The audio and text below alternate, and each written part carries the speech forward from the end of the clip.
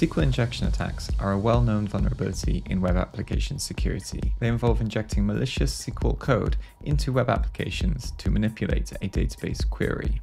But today, we're not talking about any old SQL injection. We're exploring the more covert and complex technique of blind SQL injection. Unlike classic injection techniques where an attacker can see the results of their attack directly, blind SQL injection is a little bit different. The blind aspect refers to an attacker injecting malicious SQL code without getting a direct response or error from the web application. In essence, we're navigating the database blindly. So, why does this matter, you might ask? Well, even though an application may not reveal information, we can still retrieve data by sending specific requests and observing the application's responses or behavior. This type of attack can be slower due to its iterative nature, but it's also more subtle and therefore can often slip under the radar, making it a good vulnerability to hunt for if you're doing bug bounty. By the end of this video, you'll have a good understanding of how to find and exploit blind SQL injection vulnerabilities. And as always, if you enjoyed the video, don't forget to like and subscribe.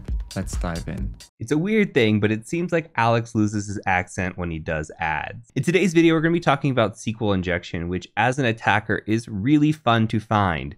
But when you're running a development team, it can be a nightmare to have in your program. That's where Snyk comes in. Snyk automatically scans your code, dependencies, containers, and configurations, finding and automatically fixing vulnerabilities in real time. So here's how easy this is. You can use my link, snyk.co/thecybermentor, come to the landing page here and hit sign up. Once you're signed up, you can come in here and add a project. I'm gonna select a project from GitHub. And once your project's imported, Snyk finds your vulnerabilities and you can fix them with just a click. Watch this.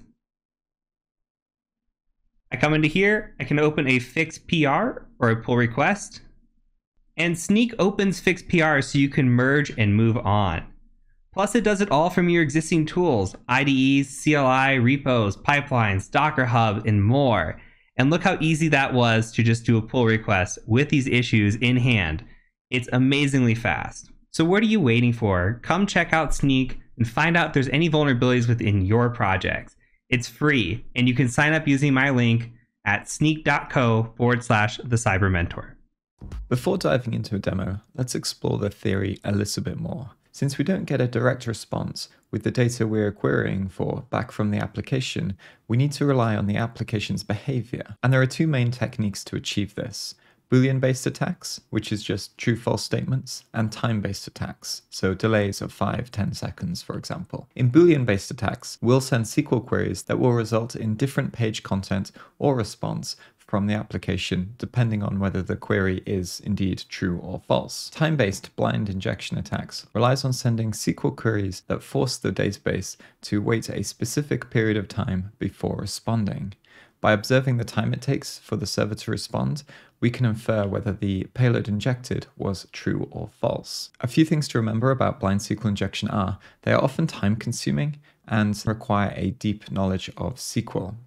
Often you'll need to be able to know or enumerate the structure of the underlying database, and automation or scripting comes in very handy. I should take a moment to say tools like SQL Map can make finding and exploiting blind vulnerabilities a very easy and quick process, but there are situations where these tools won't work. For example, any basic web application firewall or a novel SQL query which doesn't have a matching payload will cause your attack to fail. Let's take a look at a hands-on example.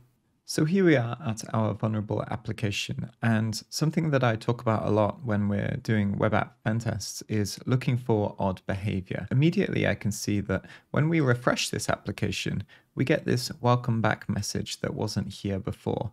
And especially with blind SQL injection, things like this that show changes in behavior, so whether the message is there or the message isn't there, can help us verify true-false statements. So let's take a closer look and see if we can verify this injection point. I'm just going to come over to Burp Suites, clear the history, just refresh this page again, and then come over to here, Control R to send to repeater, and here we are ready to go. So I'm going to send this, and the response we get back is 11451. And if I search for the welcome back message, you can see in the bottom right hand corner we have one match, and here we have it. So in this case, if we mess with this tracking cookie, so for example, I'm just going to add a single quote to try and break the SQL, and we send this, we actually get 0 matches.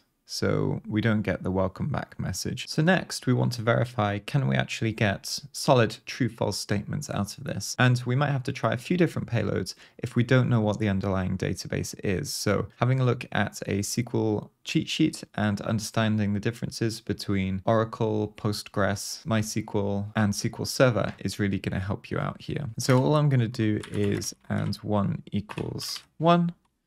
And this should return a true statement. So we get our match because the application has found the tracking cookie, and also 1 equals 1 is true.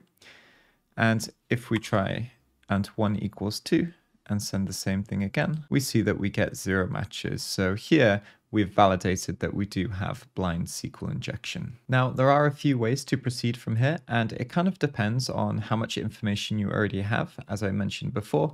But coming back to the instructions here, we do have a little bit of information about the table, which is users, the column, username and password, and we're looking for the administrator user. So we can proceed with this objective. In other cases, we might have to do some more enumeration on the tables and the column names. So let's verify if the user administrator actually exists in the users table. And to do this, all I'm going to do is keep my AND statements, and I'm going to select a single character, let's say A, from users where username equals administrator, like this. And then I want this select statement to equal A. And once again, what we can do is we can verify our true-false statement by changing this. So if I change this to B, so select B from users where username equals administrator, and compare this to A, we'll get a false statement, but as they match, we should get the welcome back message. And we do indeed get the welcome back message here. Again, as we can see, there's 1 match in the corner. So what we want to do next is verify the administrator's password character by character. So comparing the first character of the password to A, then B, then C, then D, and when one comes back as true, we'll know that that is the first character of the administrator's password. I think we'll do the first one manually so that you can see the process, and then we'll look to see how we can automate this for the rest of the password as well. So I want to come back to my statement and select substring, and we want to select the password and the first character and a length of 1 from users where username equals administrator. And we want to compare this to A once again. So to reiterate, this statement here is selecting the password and the first character of that password, and only 1 character from the password where the username equals administrator. If I change this to 3, this would select the first 3 characters of the password. And if I change this to 4, for example, this would select the 4th character of the password. So if the password was Jeremy, this would be J, and this would be E, and this would be R. And then we compare that to this here. So if this is correct, if the first character is A, we'll get a match and it'll display the welcome back message. If we don't get a match, we'll get 0 matches. So let's quickly do this manually and see if we can find the first character. All right, so we found J, and as you can see, we have a match down here. So we get this welcome back message. So we know that the first character of the password is J. Now doing this takes quite a long time, and we're not actually sure how long the password is either. There are some techniques to try and get the length of the password, but usually when I'm scripting this, once we run out of characters after going over the length, then that indicates the length as well. So we don't necessarily have to check the exact length of the password. So I'm going to send this to intruder by clicking Control-I. I'm going to clear all of the selection. And what I want to do is I actually want to change both of these. So I'm going to mark the character space here and also the end character as well. And the type of attack we want is cluster bomb. So this attack uses multiple payload sets. There is a different payload set for each defined position, up to a maximum of 20. And the attack iterates through each payload set in turn so that all permutations of the payload combinations are tested. So let's select this and then come to payloads. And first up, we just want 0 to 9, I think. And if the character is longer, we can add some more to this. And then the second payload set, we want to add A to Z and also 0 to 9 as well.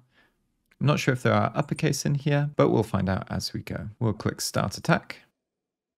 And that was pretty quick. So what we want to look for is the length. And as you can see, we have a bunch of different responses. So here, most of our length is 11499, but at the top we have 11560. And if we look at payload 1, for example, we indeed have the J again. So let's filter by the welcome back message. So I'm just going to hit welcome into here.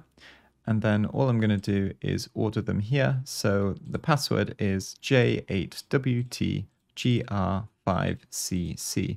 And you can see that we got to 9 and then it stopped. So I'm just going to close this and hit discard because it was quite quick. Come back to here and then just add 10, 11, 12, 13, 14, 15, 16, 17, 18, 19, 20. So from here, I'm just going to open up Mousepad and I'm just going to look down the list and type it out. So I'll just do, for example, J8WTG. And you can see we have this password. So I'm just going to copy this, come back to our application, click on my accounts, type in administrator, and fingers crossed it's the correct password. And we solved the lab. So that's it for this video. If you enjoyed it, then hitting the like and subscribe buttons really help us out, and I'll catch you next time.